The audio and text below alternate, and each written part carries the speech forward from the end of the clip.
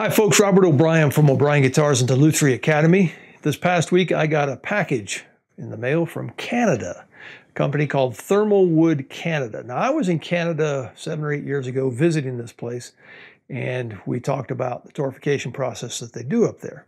Well, when I opened the box, they had a new product in it. This is called Obsidian Ebony.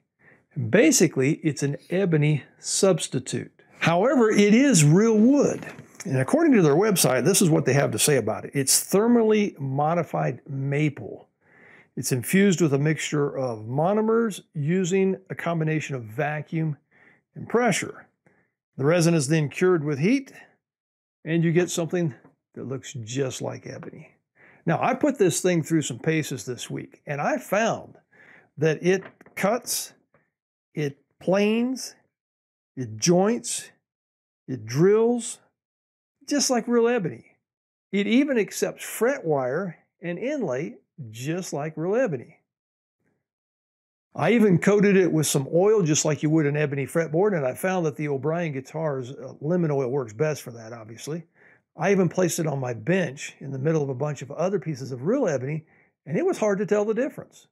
Now, you can get this product directly from Thermalwood Canada, or if you live in the BC area, you can get it from Wood to Works over in Chilliwack. They have it there. It's available in guitar blanks, bass blanks, violin, viola, cello, bridge blanks, headstocks, and is customizable in a variety of colors and sizes. So if you're interested in the Obsidian Ebony, Thermalwood Canada. Happy building, folks.